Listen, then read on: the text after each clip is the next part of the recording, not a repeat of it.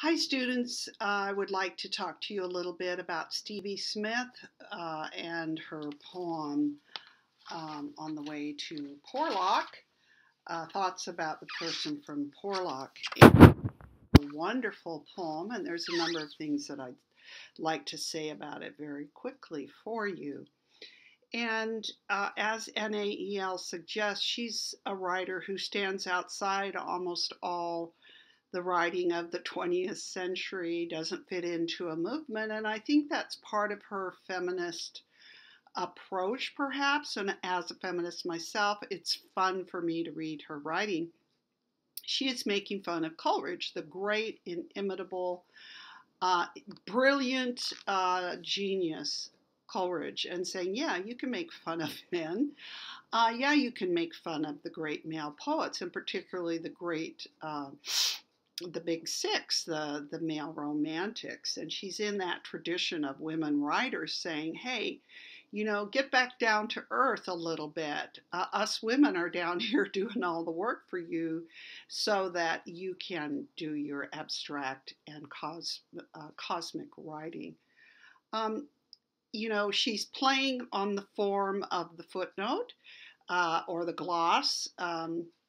That Coleridge writes in the footnote that he was interrupted when he was writing Kubla Khan, and so the poem itself has fallen from the brilliance of the originary first stanza into the supposed pedestrian nature of the second stanza of Kubla Khan, and so Stevie Smith is doing a footnote on the footnote that Coleridge has written. And there's a number of things that I think she's saying.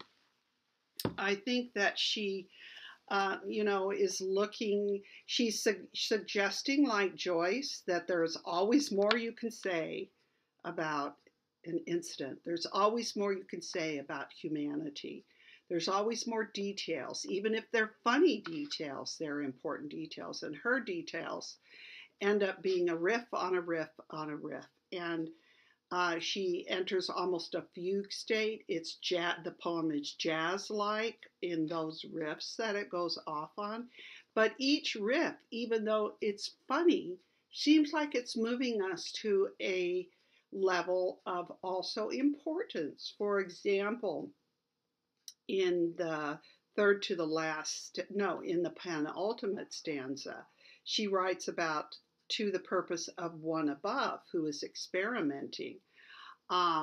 She is ultimately going to God here in this poem, and how God is playing with us and the different admixtures of personalities and characters that come together in the world. And all that she has produced from this footnote of this guy coming from Porlock, coming to knock on the door of Coleridge and interrupt his writing. And then she has this wonderful play with childish language, inane language, and thus securing this idea that all language is essentially inane in terms of the way deconstruction has shown us that it is inane. When she says, may we inquire the name of the person from Porlock? Why, Porson. So she's making fun of Porson, person, and Porlock, binding them together. He lived at the bottom of Porlock Hill, so had a long way to go.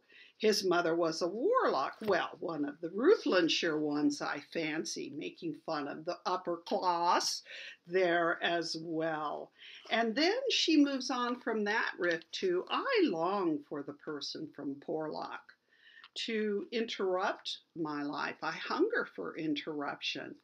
Perhaps for communion with another person coming into one's life. Perhaps the ultimate person coming into our lives, death. I felicitate the people who have a person from Porlock to break up everything and throw it away, because then there will be nothing to keep them, and they need not stay. And so I would suggest to you that those are a number of things that happen in this quite wonderful poem, suggesting that, yes, as with the doodle you see for waving, not drowning, yes, this poem may seem like a doodle, as women's work does seem like a doodle or a gloss or a footnote to the importance of men's writing.